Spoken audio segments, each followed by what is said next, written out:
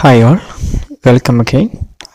അപ്പോൾ നമ്മൾ ഡിസ്കസ് ചെയ്ത കാര്യം കാർനോട്ട് എഞ്ചിനാണ് അല്ലേ, അതിൻ്റെ എഫിഷ്യൻസി, കാർനോട്ട് സൈക്കിൾ, അങ്ങനെ കുറച്ച് കാര്യങ്ങൾ ഡിസ്കസ് ചെയ്തിട്ടുണ്ട്, റൈറ്റ്. അതിനുശേഷം നമ്മൾ സെക്കൻഡ് ലോ ഓഡിയോ ക്ലാസ് ആയിട്ടും ഡിസ്കസ് ചെയ്തു. ഓക്കെ, സോ എനിവേ, അപ്പോൾ സെക്കൻഡ് ലോൻ്റെ വാട്സപ്പിലെ ക്ലാസ് കേട്ട ശേഷം വേണം നിങ്ങൾ ഈ ലെക്ചർ യൂട്യൂബിൽ കാണാൻ.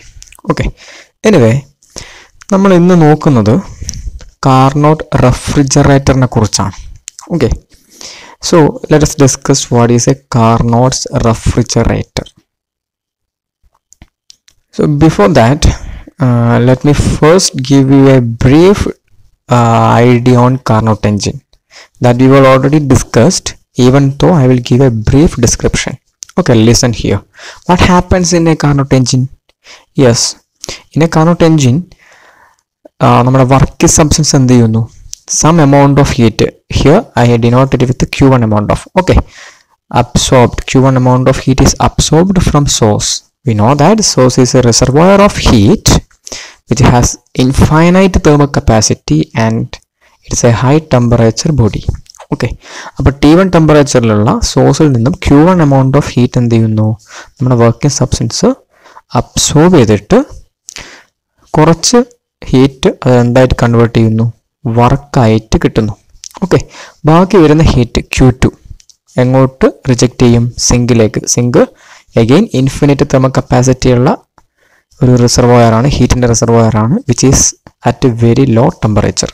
Okay, so Q1 amount of heat സോഴ്സിൽ നിന്ന് അബ്സോർബ് ചെയ്ത് W amount of വർക്ക് ചെയ്ത് Q2 amount of ഹീറ്റ് എങ്ങോട്ട് റിജക്റ്റ് ചെയ്യുന്നു? സിങ്കിലേക്ക് റിജക്റ്റ് ചെയ്യുന്നു. സോ ഡെഫിനറ്റ്ലി ഇവിടെ ചെയ്ത വർക്ക് എന്ന് പറഞ്ഞാൽ Q1 minus Q2 ആയിരിക്കും.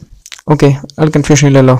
ഓക്കെ, നൗ കാർനോട്ട് എഞ്ചിൻ്റെ മറ്റൊരു പ്രത്യേകത കഴിഞ്ഞ ക്ലാസ്സിൽ നമ്മൾ ഡിസ്കസ് ചെയ്തതിൽ എന്താ വെച്ചാൽ, കാർനോട്ട് എഞ്ചിൻ റിവേഴ്സിബിൾ എഞ്ചിനാണ് അല്ലേ.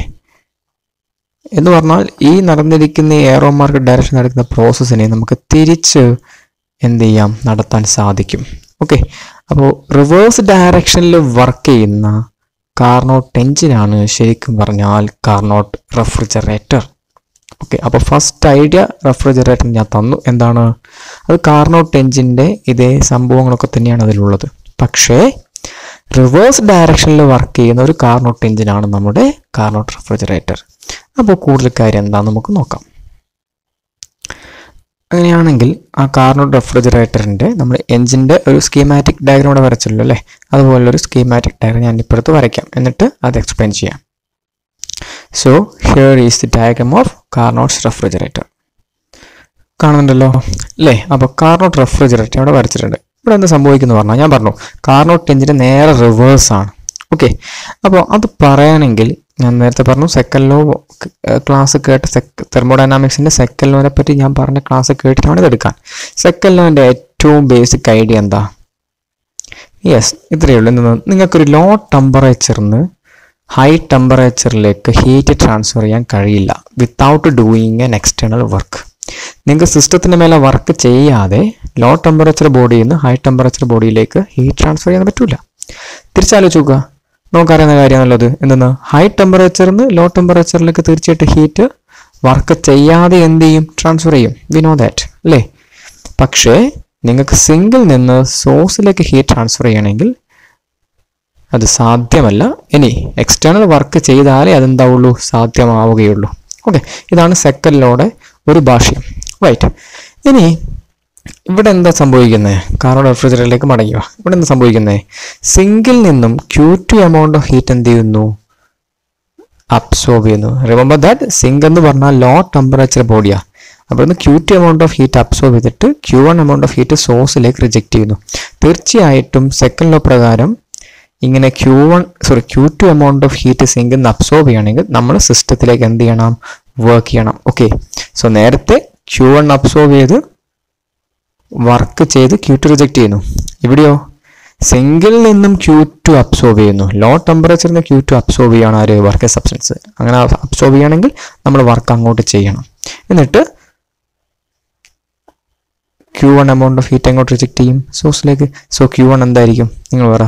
Q1 is equal to yes, actually Q2 amount of heat absorb ചെയ്തു, അതിൻ്റെ മേലെ W വർക്ക് ചെയ്തു.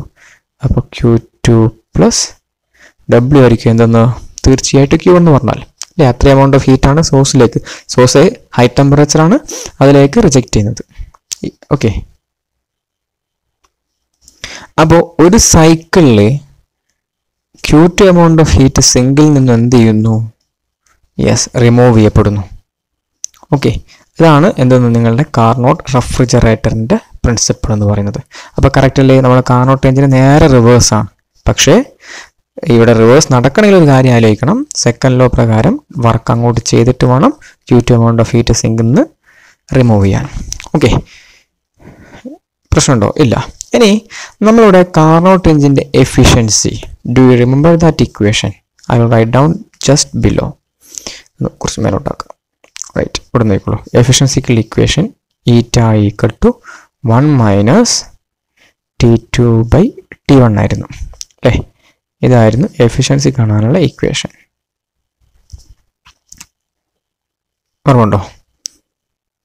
ദ ഇക്വേഷൻ ഫോർ എഫിഷ്യൻസി എന്താ? T2 യാ ടെമ്പറേച്ചർ സിങ്ക്, എന്താ T1 temperature of swords. Okay, so 1 minus T2/T1 ഇത് Carnot എഞ്ചിൻ്റെ എഫിഷ്യൻസിയാണ്. കാർനോട്ട് റെഫ്രിജറേറ്ററിനെ സംബന്ധിച്ചിട്ട് നമ്മൾ ഡിഫൈൻ ചെയ്യുന്നത് എഫിഷ്യൻസി അല്ല, കോഎഫിഷ്യന്റ് ഓഫ് പെർഫോമൻസ് എന്ന് പറയുന്നൊരു ടേമാണ്. Okay, and we will denote it with beta. Okay, so what is coefficient of performance of A Carnot's refrigerator? Listen students, coefficient of performance നമ്മൾ define ചെയ്ത് വെച്ചിരിക്കുന്നത് എങ്ങനെയാണ്? It is A ratio of the amount of heat Q2 removed from the zinc in each cycle to the work. അതായത് നമുക്ക് എങ്ങനെ എഴുതാം? Coefficient of performance and it denote with beta that is equal to Q2/W. അതായത് നമ്മൾ സിസ്റ്റത്തിലേക്ക് work ചെയ്യുന്നു അല്ലേ, ആ വർക്ക് ചെയ്തിട്ട് എത്ര എമൗണ്ട് ഓഫ് ഹീറ്റ് സിങ്കിൽ നിന്ന് നിങ്ങൾക്ക് റിമൂവ് ചെയ്യാൻ പറ്റി. Right, and beta is equal to Q2/W. Okay, any problem? Clear അല്ലേ? അപ്പം നേരത്തെ കാർനോട്ട് എഞ്ചിൻ്റെ എഫിഷ്യൻസി എന്താ? ഹീറ്റ് എഞ്ചിൻ്റെ എഫിഷ്യൻസി എന്താ ശരിക്കും? നിങ്ങൾ ഹീറ്റ് ഇൻപുട്ടാണ് അവിടെ അല്ലേ, Q1 ആണ്. Q1 എന്ന് പറയുന്ന ഇൻപുട്ടിനനുസരിച്ചിട്ട് എത്ര വർക്ക് കിട്ടും. ഇവിടെ അങ്ങനെയല്ല, Q2 എന്ന് പറയുന്ന ഹീറ്റ് നമ്മൾ റിമൂവ് ചെയ്യുകയാണ് by doing N amount of work W. Okay, so coefficient of performance I will write down here. Coefficient of performance beta is equal to Q2/W ആണ്. ഇനി ഞാൻ ചെയ്യട്ടെ, എന്താ W? നോക്ക്, W is equal to Q1 minus Q2 അല്ലേ. So beta equal to ന്യൂമറേറ്ററിൽ Q2 ഉണ്ട്, divided by W എന്ന് പറഞ്ഞാൽ എന്താ? Q1 മൈനസ് Q2 ആണ്. ഓക്കെ, Q2 എമൗണ്ട് അബ്സോർബ് ചെയ്തിട്ട് Q1 ഇജക്റ്റ് ചെയ്യുന്നു by doing W. So W is Q1 minus Q2. ഇവിടെ നോക്കിയാൽ മതി, W എന്ന് പറഞ്ഞാൽ Q2 ഇങ്ങോട്ടേക്ക് എടുക്കുക, Q1 മൈനസ് Q2 ആണ്. Okay. Now for perfect gas, Q1/T1 ratio is equal to Q2/T2. ഞാനിത് കഴിഞ്ഞ ദിവസം നിങ്ങളോട് പറഞ്ഞിട്ടുണ്ട്, നിങ്ങൾക്ക് ഓർമ്മയുണ്ടോ? 1 minus T2/T1 equal to 1 minus Q2/Q1 ആ. അതിൻ്റെ അകത്ത് നമുക്ക് ഇങ്ങനൊരു എക്സ്പ്രഷൻ ഉണ്ടാക്കിയെടുക്കാം അല്ലേ. സിംപ്ലി എന്തെന്നാ, ഇതാ Q2 കൂടെ എടുക്കുക, Q1/Q2 equal to T1/T2. Right, നിങ്ങൾ ഇവിടുന്നും ഒന്ന് കുറക്കുക, അപ്പം എന്താ വരിക? ശ്രദ്ധിക്കണേ, Q1/Q2 -1. അപ്പം ഇപ്പുറത്ത് എന്ത് ചെയ്യണം? ഒന്ന് ഓർക്കണം, -1. ഓക്കെ,